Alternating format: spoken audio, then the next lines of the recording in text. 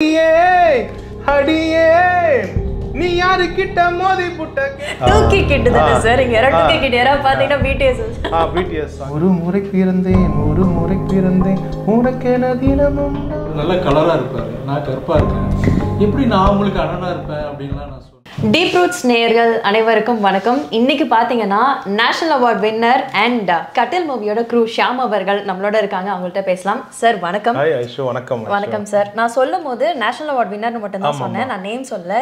ஏன் அப்படின்னா நீங்க தான் வந்து டாக் ஆஃப் த டவுனா இருக்கீங்க. ஓ थैंक यू சார். எனக்கு வந்து சின்ன வயசுல இருந்தே கோடம்பாக்கம் ஏரியா சாங் வந்து ரொம்ப பிடிக்கும். சோ அது எனக்காக பண்ணலாம் சார். ஓகே, ஐஷுக்காக அந்த பாட்டு அவங்களுக்கு பிடிக்கும் சொன்னாங்க. அந்த பாட்டு sir Kodambakkam area. Okay 4 3 2 1 Kodambakkam area ஒட்டு கெட்டு வாரியா குத்தாட்டம் என்னோட ஆர்டர் ரெடியா போடு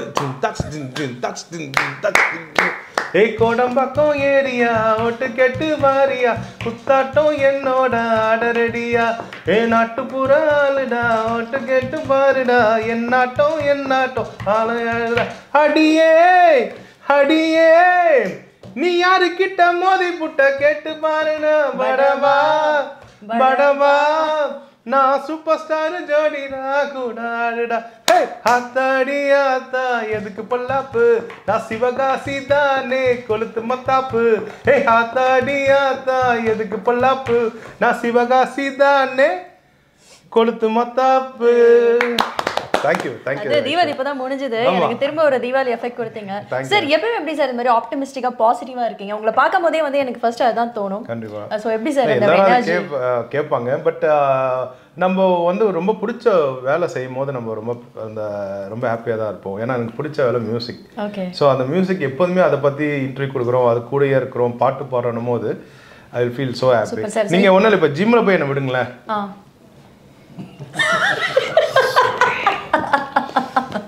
அங்கே மியூசிக் போட்டாலும் அது நம்மளுக்கு அது கண்டிப்பாக பண்ணி ஆகணும். பட் இருந்தாலும் நமக்கு பிடிச்ச விஷயம் எப்போதுமே. இப்போ உங்களுக்கு ரொம்ப பிடிச்ச விஷயம் என்னது? சரி டக்கனிக்கு சார். இல்ல சார் ஆக்சுவலி இன்டர்வியூ எடுக்கிறது ரொம்ப பிடிக்கும். நிறைய பேர் நான் பார்ப்பேன், பேசுவேன். பாருங்க நீங்க அது வரைக்கும் சைலண்ட் இப்படி இருந்தாங்க. ஆக்சுவலா ஆக்ஷன் ஹாய் வணக்கம் அதுதான் உங்க ஃபேஷன்ல அதுதான் சொல்றாங்க. கண்டிப்பா சார். ஏன்னா நானே பார்த்தேன் நீங்க வரிசையா எல்லாருக்கூடயும் இன்டர்வியூ கொடுத்துட்டு இன்ஃபேக்ட் இப்போ லாஸ்டா வந்திருக்கீங்க. டைம் வேற ஆயிடுச்சு. பட் ஸ்டில் அந்த ஒரு என்ன சொல்றது எக்ஸாக்ட்லி சார். உண்மையிலுமே பெரிய விஷயம் சார். உங்கள்ட்ட இருந்து நாங்களும் ஆக்சுவலி கத்துக்கணும்னு நினைக்கிறேன். உங்களை பார்த்த உடனே ஒரு எனர்ஜி இன்னும் சார் போதும் சார், இதோட நீங்க முடிச்சுக்கலாம் சார். ஓகே சார், கண்டிப்பாக நிறைய பேர்கிட்ட ஆன்சர் பண்ணி உங்களுக்கு போர் அடிச்சிருக்கும். நேஷனல் அவார்டு நீங்கள் கண்டிப்பாக அதை எதிர்பார்த்தீங்களா? எப்படி சார் அந்த தருணம் இருந்தது? ரொம்ப அழகான கேள்வி. பட் அது எவ்வளோ வாட்டி சொன்னாலும் அது போர் அடிக்காது. ஏன்னா நம்ம வந்து வருஷமே வந்து இந்த நேஷனல் அவார்டு இன்னைக்கு அவார்டு கொடுக்குறாங்கன்னு போது லைவில் பார்ப்போம் நாங்கள். ஆக்சுவலாக அது ஒரு வாட்டியும் நம்ம கோவிலில் போய் வேண்டுவோம்ல, அது மாதிரி நானே அந்த டிவி முன்னாடியெல்லாம் வேண்டியிருக்கேன். என் ஒய்ஃபை கொஞ்சம் பார்க்கும்போது ஒரு மாதிரி நினைப்பாங்க, ஏன்னா தனியாக வேண்டிட்டு டிவியெல்லாம் பாட்டு வேண்டியிருக்காங்களேன்னு சொல்லிட்டு. கடவுளே இந்த அவார்டெல்லாம் எனக்கு எப்போ கிடைக்கும், அதுக்கு எப்படி வேலை செய்யணும், கரெக்டாக தான் வேலை செஞ்சுட்டு இருக்கேன், பட் எப்போ கிடைக்கும்னு தெரியலையே, பட் அதுக்கு எதாவது ஸ்பெஷலாக வேலை செய்யணுமா இல்லை வேறு மாதிரி தப்பாக ஏதோ பண்ணிட்டு இருக்கானான்னு சொல்லிட்டு டெய்லி வேண்டிகிட்டு இருப்பேன் அந்த அவார்டு வரும்போதெல்லாம். பட் டெய்லி ஒர்க் பண்ணிட்டு இருப்பார். பட் டெய்லியில் ப்ரே பண்ண மாட்டேன். அந்த அவார்டு வரும்போது டிவியில் பார்ப்போம்ல, அப்போல்லாம் சும்மா மனசுக்குள்ளே வேண்டுவேன். ஒரு நாள் கணேஷ் பாபு சார், கணேஷ் பாபு சார் கட்டில் படம் நாங்கள் ஸ்டார்ட் பண்ணோம். அது கரெக்டாக ஸ்டார்ட் பண்ண உடனே லாக்டவுன் போட்டாங்க. ஸோ அதனால் வந்து அந்த ஒர்க்கு வந்து ரொம்ப ஸ்டக் ஆகி போயிட்டே இருக்கும்போது, ஏன்னா அந்த கட்டில் படத்தில் வந்து கண்டிப்பாக அவார்டு இருக்குது எல்லாருக்குமே, ஒரு டெக்னீஷியன் எல்லாருக்குமே அவார்டு இருக்குது. ஆனால் வந்து அது வந்தால் தானே அவார்டு கிடைக்கும். அதனால் அப்படி போகும்போது சார் ரொம்ப டென்ஷன் ஆகிட்டு என்ன பண்ணார், ஒரு ஷார்ட் ஃபிலிமாவது எடுக்கலாம், நான் ஃபியூச்சர் ஃபிலிம் எடுத்து அதுக்கு எதாவது அவார்ட் ட்ரை பண்ணலான்னு சொல்லிட்டு கருவறைன்னு ஒன்று பண்ணலான்னு போது ஒரு கதை சொன்னும் போது ரொம்ப ஹார்ட் டச்சிங்காக இருந்தது. அப்போ என்னாச்சு, லைக் ரொம்ப ஷார்ட் டைமில் எடுத்தார். Like tomorrow shooting, day after tomorrow editing with rerecording. அதுக்கு 3rd டே வந்து பார்த்திங்கன்னா சென்சார் பண்ணி ஆகணும். அவ்வளோ நிக்கப் மூமெண்ட்டில் தான் எடுத்தார். அது நானே சொன்னேன், ஏன் சார் அவ்வளோ டென்ஷனாக இருக்கிறீங்களே, இல்லை நான் இந்த அப்போ தான் அந்த அவார்டுக்கு நான் என்னால் அனுப்ப முடியும்னு சொல்லிட்டு. அவருக்கு லாஸ்ட் மினிட் தான் தெரிஞ்சிருக்கு அது அந்த நேஷ்னல் அவார்டுக்கு வந்து அப்போ தான் அனுப்பணும்னு சொல்லிட்டு. ஸோ அப்போ நீங்கள் பண்ணித்தாங்க, ஏன்னா நீங்கள் ஷார்ட் டைமில் சூப்பராக பண்ணுவீங்கன்ற மாதிரினா ஓகே சார். அப்போது அதுக்கு வந்து நல்லா ரித்விகா மேம்லாம் ஆக்ட் பண்ணியிருப்பாங்க. அதில் ரொம்ப நல்லா கிராண்டாக ஷூட்டிங்லாம் பண்ணாங்க. ஆக்சுவலாக பண்ணிட்ட பிறகு ரீரிகார்டிங் வந்து ஈவினிங் ஒரு 5 மணிக்கு கொண்டு வந்தார். நான் 9 o'clock முடிச்சு கொடுக்கணும். அப்போ தான் மறுநாள் வந்து அவர் சென்சார் பண்ண முடியும். ஸோ நான் பார்க்குறேன் எப்போதுமே நான் வந்து ஒரு படத்தை வந்து ஒரு அது வந்து ஜஸ்ட் 20 minutes மூவி தான். ஆக்சுவலாக ஒரு எந்த படமாக இருந்தாலும் ஒரு 10 times ஆகுது பார்ப்பேன். அப்போ தான் அது நான் உள்ளே போக முடியும் என்னால். பார்க்குறேன் அவர் முடிக்கணும் தான் முடிக்கணும்னு சொல்லியிருந்தாருன்னு சொல்லிட்டு ஏதோ ஒன்று பண்ணிவிட்டு சார் 8 o'clock வந்தார். வந்துட்டு சார் பாருங்கன்னும் போது அவர் உடனே கிளாப்லாம் பண்ணி சூப்பராக இருக்குது நல்லா இருக்குன்னும் போது பட் எனக்கு ஆனால் திருப்தியாக இல்லை. சார் நான் சொல்கிறது தப்பாக நினச்சிக்காதீங்க சார், உங்களுக்கு ஓகே, எனக்கு ஏதோ ஒன்று மிஸ் ஆகுது சார், அதனால் வந்து நாளைக்கு காலைல பண்ணுறேன் சார் ஃப்ரெஷ்ஷாக போது. சார் நாளைக்கு காலை தான் சார் நான் சென்சார் கொடுக்கணும் எவ்வளோ சொன்னால் அவர் ஒத்துக்கவே இல்லை. அப்போ நான் சொன்னேன் சார் நைட் நான் மறுபடியும் இன்னொன்று பண்ணுறேன் கூடவே இருங்கன்னு சொல்லிட்டு அப்போ ஒரு ஃபீமேல் வாய்ஸ் கூப்பிட்றேன், தீபிகா தியாகராஜன் சொல்லிட்டு ஒருத்தவங்க கூப்பிட்றேன். அவங்களும் டைம் பார்க்காம எனக்காக வந்தாங்க. வந்துட்டு லைக் அப்போ எப்படி ஆர்ஆர் பண்ணியிருந்தேன்னா ஒரு ஹஸ்பண்ட் ஒய்ஃப், அந்த கதை வந்து ஒரு ஹஸ்பண்ட் ஒய்ஃபு மார்னிங் வந்து ஒரு 4:30க்கு வந்து அந்த ப்ரே கலர் கார்டு வந்து டெஸ்ட் பண்ணுவாங்கல்ல, டெஸ்ட் பண்ணும்போது 2 கோடு வரும். ஸோ அவங்க வந்து ப்ரெக்னெண்ட்டாக இருக்காங்க அர்த்தம். ஹஸ்பண்ட்கிட்ட சொல்லலான்னு போகும்போது ஹஸ்பண்ட் வந்து வேலை ரொம்ப டைம் ஆச்சு, நான் கிளம்புறோம், எதுவாக இருந்தாலும் சாயந்தரம் அது மாதிரி சொல்லணும்னு வரும். அப்போ என்ன ஆகும்னா அந்த ப்ரே கலர் கார்டை பார்க்கும்போது அவங்க டைம் வந்து ஒரு ஏர்லி மார்னிங் ஒரு 4:30 to 5 o'clock. அப்போது என்ன அந்த 2 கோடை பார்த்த உடனே நான் என்ன பண்ணேன், ஃபீமேல் வாய்ஸை வந்து பூபாலம் ராகம் இருக்குது, காலையில் பாடும் ராகம் வந்து பூபாலம், அந்த ராகத்தை அந்த கேர்ள் வச்சு அந்த தீபிகா வச்சு ஒரு அம்மிங் கொடுத்துருப்பேன். யாருன்னா அந்த குழந்தை பாடுற மாதிரி, ஸோ கரு உள்ள வந்து பாடுற மாதிரி நான் இந்த பூமிக்கு வந்துட்டேன், ஸோ என்ன ரொம்ப சேஃபான இடத்துல இருக்கன்ற மாதிரி. அப்புறம் அவங்க ஹஸ்பண்ட் எப்போ கேட்பாங்க என்கிட்ட ஒரு விஷயம் சொல்லணும், இம்மா டைம் வச்சு நான் கிளம்பிடுவார். அந்த அம்மா ஒரு மத்தியானமாக என்ன பண்ணுவாங்க, ஹீரோயின் ஒரு வெயில் அந்த துணி காய போடும்போது அந்த வெயில் படம் குழந்தைக்கு அந்த இடத்துல வந்து காம்போதி ராகத்தில் ஒரு அம்மிங் கொடுத்துருப்பேன். எல்லாமே கிளாசிக்கல் ராகத்தில் அது மேலே படுதோ இல்லையோ ஆனால் குழந்தை ஃபீல் பண்ணுற மாதிரி நான் கொடுத்துருப்பேன். அது என்ன உள்ள ஒரு ஏதோ அம்மா வெயிலில் நிற்கிறாங்க, வெயில் புதுசாக இருக்கு நம்மளுக்குன்ற மாதிரி. அகைன் சாயந்தரமாக வந்து அந்த மாயமால ராகத்தில் வந்து ஒரு ஈவினிங் டைமில் ஒன்று போடுவேன். இப்போ வந்து அப்பா வருவார் வீட்டுக்கு. அப்பா வந்தோடனே ஒய்ஃப் சொல்லுவாங்க இது மாதிரி ஒரு குட் நியூஸுங்க, என்னம்மா நான் ப்ரெக்னெண்ட்டாக இருக்கேன்னும் போது அப்பா வந்து கொஞ்சம் கேர்ஃபுல்லாக இருக்க மாட்டியான்னு சொன்னோடனே அந்த குழந்தை ஃபீல் பண்ணும்.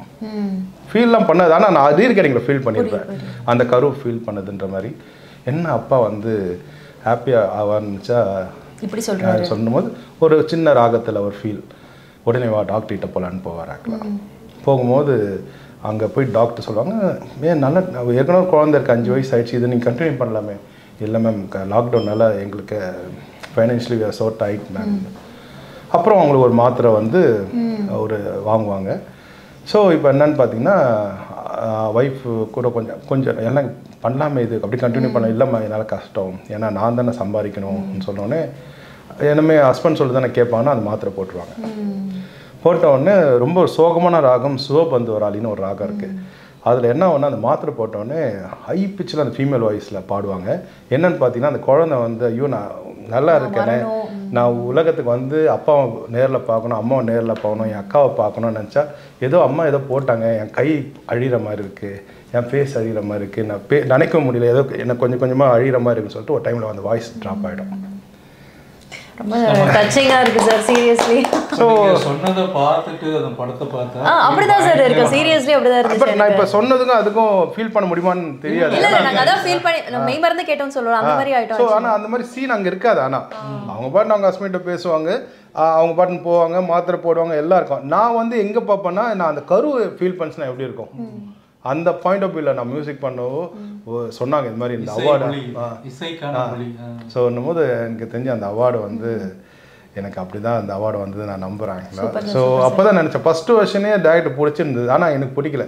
ஸோ நம்ம எது பண்ணாலும் நம்மளுக்கு பிடிச்சி பண்ணால் கண்டிப்பாக நம்ம அது வாங்குறோமோ இல்லையோ நம்ம ஓகே நம்ம பெஸ்ட்டாக பண்ணிட்டோன்னு ஒரு நல்ல பேர் இருக்கும்ல, அப்படி தான் அந்த அவார்டு எனக்கு கிடச்சிது ஆக்சுவலாக. ஸோ அதாவது கட்டில் பண்ண சின்ன பிரேக்கில் அதை ட்ரை பண்ணோம். ஸோ இப்போ கட்டிலும் வரப்போகுது, அதுக்கும் ஏகப்பட்ட அவார்ட் சாருக்கு கிடைக்க, ஹீரோயின் கிடைக்க, டைரக்டர் கிடைக்க, எனக்கும் கிடைக்க. நான் தான் எழுதுனேன். சார் வந்து கருவறைன்னு சொன்னார். ஏன்னா ரூனா ஏற்கனவே அது கர்ப்பமாக தான் இருக்கும், ரூனான்ற எழுத்து கர்ப்பமாக தான் இருக்கும். அதில் மேலும் கொஞ்சம் கர்ப்பமாக காட்டணும்னு ரூனாவை கொஞ்சம் பெருசாக்கி அதுக்குள்ளே தொப்புள் பொடி கொண்டு வந்து அந்த மாதிரி அதாவது ஆனால் இது முழுமையாக வெளியில் வராத குழந்தை, தெரிஞ்சும் தெரியாமல் இருந்தால் தான் வந்து அந்த மீனிங் கரெக்டாக இருக்கும் அப்படின்னு. எனக்கே சாருக்கு அவார்டு கிடைச்சோம், நம்ம லெட்டரிங் கூட அவார்டு கிடைச்சோம். ஆமாம், ஒரு லெட்டர் தான் அங்கே போட்டு காட்டினாங்க எல்லாமே. அது ரொம்ப ஸோ அது நான் வாங்கலை அவார்டு. நான் போகும்போது நானும் டேரக்டாக தான் ஒன்றா போய் வாங்கின உடனே அவர்கிட்ட தான் கொடுத்தேன் அது ஆக்சுவலாக. ஸோ அந்த இடத்துல காட்டும்போது இவரும் அங்கே வந்திருக்காரு, ரித்விகா மேம் இருக்காங்க, நடித்தவங்க கேமராமேன் சார் எல்லாமே வந்து அந்த ஸ்க்ரீனில் தெரிஞ்சாங்க எனக்கு ஆக்சுவலாக. Super sir. சார் இன்னொரு முக்கியமான கேள்வி, இப்போ நான் வந்து 90s கிட், ஸோ நான் வந்து உங்களோட இசை கேட்டு அந்த மாதிரி இப்போ கூட வந்து பார்த்தீங்கன்னா, அதாவது இப்போ இருக்க பாடல்கள் நான் வந்து ரசிக்க மாட்டேன்னு நான் சொல்ல வரல, பட் இருந்தாலும் வந்து அதில் ஒரு 5 பாடல் இருக்குன்னா என்னோட பிளேலிஸ்ட்டில் பார்த்தீங்கன்னா அந்த 90s அந்த ஏர்லி 2000 சாங் பார்த்தீங்கன்னா 20-30 சாங் இருக்கும். இதேமாதிரி மியூசிக் வந்து எவால்வ் ஆகுது, மக்களோட அந்த டேஸ்ட்டு மாறி இருக்குன்னு நீங்கள் நம்புறீங்களா சார்? இல்லை, அது ஒரு மியூசிக் டேரக்டர்ஸ் நான் வந்து ரொம்ப அதை டெஸ்ட் பண்ணி பார்த்துருக்கேன் ஆக்சுவலாக. அது எல்லாமே ஒரு ஜென்ரேஷனோட விருப்பம் தான் ஆக்சுவலாக. ஸோ இப்போ ஏன் பாப்பாலாம் பார்த்தீங்கன்னா BTS சாங்ஸ் ரொம்ப கேட்பாங்க ஆக்சுவலாக.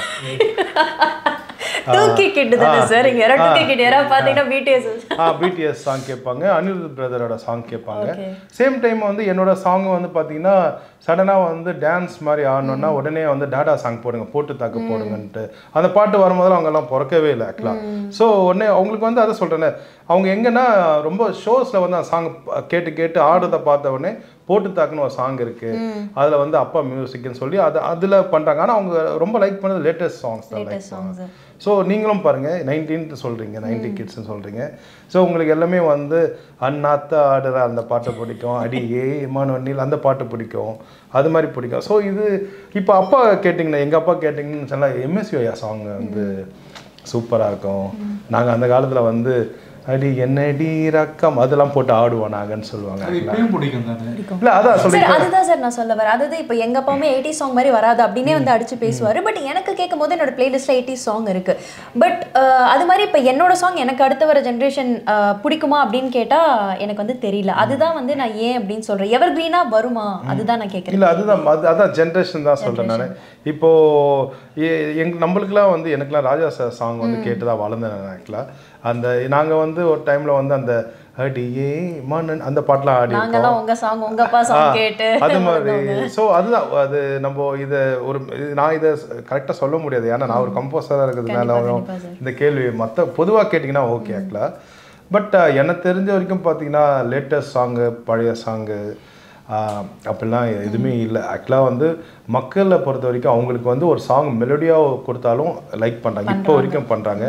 அதே குத்து சாங் கொடுத்தாலும் லைக் பண்ணுறாங்க. ஸோ வந்து பெஸ்ட்டாக கொடுத்தா அவங்க வந்து அவங்கள வந்து ஓப்பனாக சொல்லப்போனால் அவங்கள மாதிரி ஒரு ரிசல்ட்டை வந்து யார்கிட்டே பார்க்க முடியாது. நம்ம வந்து பெஸ்ட்டாக பண்ணலன்னா பண்ணல தான், அவ்வளோதான் சார். இது வந்து ரொம்ப கஷ்டம் இல்லை சார், ஏன்னா இப்போ நீங்கள் இதுக்கு முன்னாடி போட்ட ஜென்ரேஷனுக்கு வந்து என்ன பிடிச்சிருக்குன்னு தெரியும், அதில் நீங்கள் வளர்ந்து வந்திருப்பீங்க. அதுக்கடுத்து நீங்கள் ஜென்ரேஷன் விட்டு ஜென்ரேஷன் போகும்போது அவங்களுக்கு என்ன பிடிக்கும்னு சொல்லி யோசிச்சு ஒன்று நம்ம கொடுக்குறோம். அதுவுமே இப்போ சோஷியல் மீடியா வந்த பிறகு என்ன ஆயிடுச்சுன்னா, இல்லை இதை இங்கேருந்து காப்பி அடிச்சிருக்காங்க, அங்கேருந்து காப்பி அடிச்சிருக்காங்கன்னு ரொம்ப ஈஸியாக வந்து கிரிட்டிக் வந்து சொல்லிட்டு போயிட்டே இருக்காங்க. உங்களுக்கே தெரியும் ராகம் கம்மியாக தான் இருக்குது, அதில் தான் நம்ம திரும்ப திரும்ப போடணும்னு.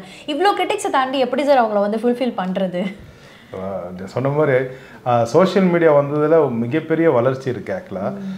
ஏன் சொல்கிறேன்னா, எனக்கு ஒரு சில பாட்டெலாம் வந்து இன்னைக்கு கூட வந்து சாந்தி மாஸ்டர் வந்து ஒரு சாங் பாடுங்கன்னு சொன்னாங்க ஆக்சுவலாக. போடும்போது ஒரு முறை பிறந்தேன் உனக்கென தினமும் நான் இருப்பேன், மனதினில் உன்னை சுமப்பதினாலே மரணத்தை தாண்டி வாழ்ந்திருப்பேன், ஒரு கண்ணில் உன்னை வைத்தேன் காட்சிகளை பார்ப்பேன், ஒரு நிமிடம் உன்னை மறக்க முயன்றதிலே தோற்றே, நீயே என் இதயமடி நீயே என் ஜீவனடி.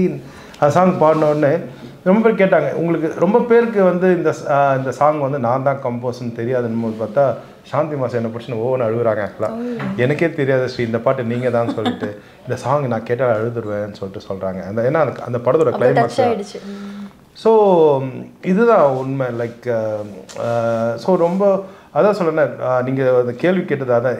ரொம்ப பாட்டு வந்து அப்போது இப்போ என்ன பண்ணுறேன்னா, இப்போ ரொம்ப காலேஜில் போயிட்டு அந்த சாங் பாடி இன்ஸ்டாவில் போடும்போது இப்போ ரொம்ப பேருக்கு தெரியுது. ஸோ சோஷியல் மீடியா ரொம்ப ப்ளஸ்ஸாக தான் இருக்குது. அது ப்ளஸ்ஸாக நினச்சா ப்ளஸ்ஸாக இருக்குது. நீங்கள் சொல்கிற மாதிரி இதுலேருந்து அந்த காப்பி அடித்தது அவர் அதில் தான் பண்ணாருன்னு அதுவும் அந்த சோஷியல் மீடியாவில் நம்மளை ஈஸியாக ஐடென்டிஃபை பண்ண அதுலேருந்து அந்த லைன் இதில் தான் வந்து என்ன சொல்கிறாங்க. பட் அதான் எல்லாமே கடந்து தான் போயாகணும். Super sir, super sir. Sir கட்டில் மூவி எக்ஸ்பீரியன்ஸ் பற்றி சொல்லுங்கள். கட்டில் மூவி வந்து நான் வந்து பேசிக் வந்து ஆர்டிஸ்ட். ஓகே. மேக்சின்ஸ்க்கெல்லாம் ஒரு 5 லாங்குவேஜுக்கு நான் கதைகளுக்கான படம் வரைவேன். எனக்கு வந்து ஈவி புக்கனிஸ் பாபு டைரக்டர் வந்து ஹீரோவாக நடிச்சிருக்காரு. எனக்கு ஒரு 20 வருஷம் 25 வருஷமாக எனக்கு நடந்தது. கதை டிஸ்கஷன் அடிக்கடி நடக்கும். எனக்கு வந்து இந்த இப்போ ட்ராயிங் போடும்போது அந்த சின்ன வயசுலேருந்து சினிமா சான்சஸ் குட்டி குட்டியாக வரும். நாங்கள்னா ட்ராயிங் பண்ணும்போது வந்து அவங்க வந்து நம்மளுக்கு ஆசை காட்டி படம் போடுறதுக்கு காசு வாங்காமல் ஏதாவது ஏமாத்திடுவாங்கன்னு சொல்லிட்டு அதெல்லாம் வேண்டாம், நான் படம் தான் போட்டு தரேன், இதுக்கான காசு மட்டும் கொடுங்க அப்படின்னு ஸ்ட்ரிக்டாகவே இருந்தேன். ஆனால் இவர் அப்படி இல்லை, நீங்கள் இந்த படத்தில் எனக்கு வந்து அண்ணனாக நடிச்சே தீரணும் அப்படின்னாரு. அண்ணனாக நடிக்கணும்னா அவர் நல்ல கலராக இருப்பார், நான் கருப்பாக இருக்கேன், எப்படி நான் உங்களுக்கு அண்ணனாக இருப்பேன் அப்படின்லாம் நான் சொன்னேன். இல்லை நீங்கள் அம்மா ஜாடை, நாங்களாம் அப்பா ஜாடை அப்படின்னு. ஏன்னா அப்பான்றதும் அவர் தான். அது 3 தலைமுறையான கதை, அந்த மாதிரியான ஸ்டைலில். இன்னொன்று வந்து அம்மாவை நடிக்கிறவங்க யார் அப்படின்னா கே பாலச்சந்தருடைய மருமகள் கீதா கைலாசம் நடிக்கிறாங்க. எனக்கு கே பாலச்சந்தருடைய வானமே இல்லை படத்திலே நான் நடிக்கிறதா இருந்தது. கௌதம் நம்ம மேஜர் சுந்தரராஜன் பையன் ரோடு வந்து எனக்கு கிடைச்சது. நான் அப்போ வந்து ஃபோனையும் அட்டன் பண்ணாமே அந்த சான்ஸை வந்து பயந்து போயிட்டு நமக்கு வராது, டைலாக்ஸ் எல்லாம் பேச வராது, படம் வரைகிறது நமக்கு நல்லா சேஃபாக இருக்குது, நல்லா நம்ம பாட்டுக்கு கூலாக செட்டில் இருந்துடலாம் அப்படின்னு நினச்சி நான் அதை மிஸ் பண்ணிட்டேன். இப்போ அவங்க வீட்டிலேருந்து ஒரு பெண்மணி வராங்க, அது ஒரு லிங்க் ஆச்சு எனக்கு. சரி நம்ம நடித்தாதான் என்ன நான் சொன்னேன், பாபு நான் எனக்கு ஒன்றும் தெரியாது, நீங்கள் இந்த டைரக்டர்கள் திட்டுற மாதிரி அந்த மாதிரிலாம் எதுவும் பண்ணிடாதீங்க, நீங்கள் சொல்லுங்கள் நான் செய்கிறேன், எதுவாக இருந்தாலும் நீங்கள் கரெக்டாக சொல்லிடுங்க அப்படின்னு சொன்னால் நான் கதையும் கேட்கல, எனக்கு என்ன ரோல்னு தெரியாது. மறுநாளே ஷூட்டிங் ஸ்டார்ட் ஆச்சு. மறுநாள் ஷூட்டிங் ஸ்டார்ட் ஆகிறதே வந்து எனக்கு தெரியல. நீங்கள் காலையில் சார் நீங்கள் உங்கள் கிட்ட இருக்கிற ட்ரெஸ் எல்லாம் எடுத்துகிட்டு கோடம்பாக்கம் ஆஃபீஸில் வந்து வந்துருங்க அப்படின்னாங்க. நான் அந்த பேக்கோடு தான் வந்து அவங்க இதுக்கு வந்தேன். நான் வந்தப்போ அந்த வீடு ஃபுல்லாகவே வந்து ஒரு சாவு வீடு மாதிரி இருந்தது. எனக்கு ரொம்ப கஷ்டமாகி போச்சு. ஐயோ நம்ம வரும்போது யாரோ இறந்துட்டாங்க அப்படின்னு அந்த பேக்கெலாம் எடுத்துகிட்டு வந்தேன். நான் உடனே போனோன்னு ஒருத்தர் வாங்கி வச்சார் பேக்கை. இவர் பாபு அழுதுகிட்ருக்காரு. அப்புறம் வந்து சாந்தி மேடம் அழுதுட்டுருக்காங்க, வெண்ணி கதறி எழுதிட்டுருக்காங்க. ஒரு டெட் பாடி, ஒரு பெண்ணுடைய டெட் பாடி படுத்துருக்காங்க. நான் எனக்கு ஒன்றும் புரியலை, யாரும் வந்து நம்மகிட்ட பேசலை. இந்த பையனை வச்சுக்கோங்க சார் அப்படின்ட்டு அந்த குழந்தைய கொடுத்தாங்க கையில். நானும் அந்த குழந்தைய வாங்கிட்டு, அவன் செம வெயிட்டாக இருந்தான், தூக்கவே முடியல. அவனும் தேம்பி அழுகுறான். கேமரா எங்கே, இது ஷூட்டிங் நடக்குது, நான் ஊர்லேருந்து வர மாதிரி வர்றதுதான் சீனு, அந்த படத்தோட சீன். அது ரொம்ப லைவ்லயே எடுத்துட்டாங்க. எனக்கே தெரியாம நான் வந்து ஷூட்டிங்னு நான் என்ன நினைச்சேன்னா மேக்கப்லாம் போட்டு அப்படியெல்லாம் ஏதோ அப்படி சொல்லியிருந்தா நீங்க ரியலா நடிச்சிருப்பீங்க. இல்லைங்க வேணாம் ஓடி இருப்பீங்க. தெரியாதே நமக்கு, நடிக்க தெரியாதுன்னா கூட இது ரொம்ப இப்படிலாம் பண்ணுவாங்களா எனக்கு தெரியல. அப்புறம் கொஞ்ச நேரம் கழிச்சு ஒரு அழுதுகிட்டே வந்து, சார் உங்க ஒரு லேடி வருவாங்க, அவங்கள நீங்க அணைச்சிக்கோங்க அப்படின்னாங்க. யார் அது அப்படின்னு நல்ல வேலை முன்னாடியே சொல்லிட்டாங்க. லேடி அது வந்து எனக்கு ஜோடியா வரப்போற பொண்ணு.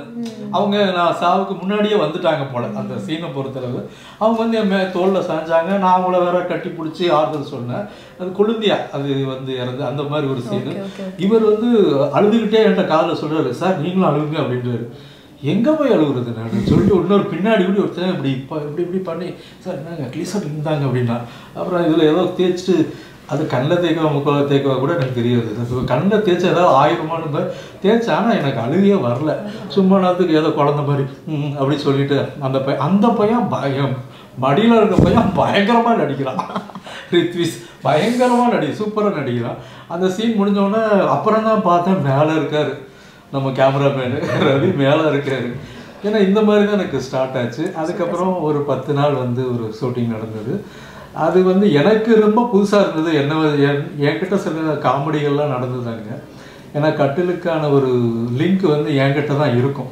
கட்டிலுக்கும் எனக்கும் உள்ள ஒரு பாண்ட். இது ஒரு சின்ன கெட்டவன் மாதிரின்னு வச்சுக்கோங்களேன். அந்த வீட்டிலேயே மூத்தன் வந்து காசுக்காக எதுக்கு அப்படின்னு சொல்கிற ஒரு கேரக்டர் எனக்கு. அந்த கேரக்டரைசேஷன் கூட படம் முடிஞ்சதுக்கப்புறம் தான் அசிஸ்டன்ட் டைரக்டர் நான் என்ன கேரக்டர்னு கேட்டுக்கிட்டேன் நான். ஏன்னா எப்போ பார்த்தா நான் கத்திக்கிட்டே இருக்கேனே, நான் என்ன கேரக்டர் அப்படின்னு நான் அப்புறம் தான் கேட்டேன் நான். அப்புறம் தான் சொன்னாங்க, ஐயோ சொல்லியிருந்தா இன்னும் நல்லா நடிச்சிருப்பாங்க, எத்தனை டேக் வாங்கினீங்க, இன்னும் நல்லா நடிக்க போகிறேன். ஏன்னா ஃபஸ்ட்டு நமக்கு தெரியாது, ஏன்னா டைலாக் பேசும்போது நமக்கு வராது. அது 3 பேர் மாற்றி பேசும்போது நம்ம டைலாக் மறக்காமல் வேறு இருக்கணும். அது ரொம்ப சிரமப்பட்டேன். ஆனால் நான் பேசுகிறதெல்லாம் கொஞ்சம் இன்னசென்ட்டாக தான் போச்சு. அது கொஞ்சம் கலகலப்பை உண்டு பண்ணுச்சு. அந்த மாதிரி விஷயத்துக்கு எனக்கு சந்தோஷமாக தான். Super sir, long way to go. உங்கள் டைமை ஸ்பெண்ட் பண்ணி எங்களுக்காக வந்து இன்டர்வியூ கொடுத்ததுக்கு ரொம்ப thanks sir. All the very best sir. Thank you sir.